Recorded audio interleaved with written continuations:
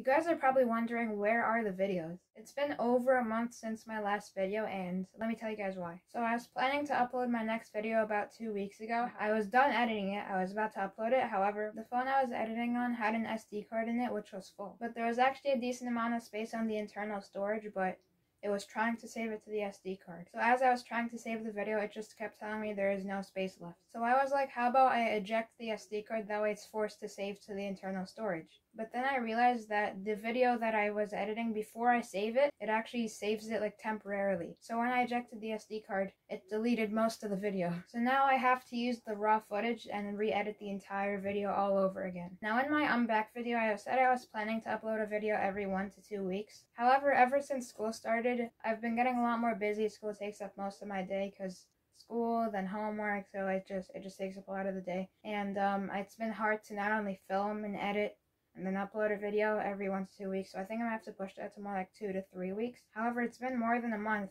and there's no video, but that's why there's no video. So yeah, I'm just making this video that way, you know, I have something to upload. I do have a couple videos that I already filmed. However, it takes a while to edit videos that are long. See you guys in the next video.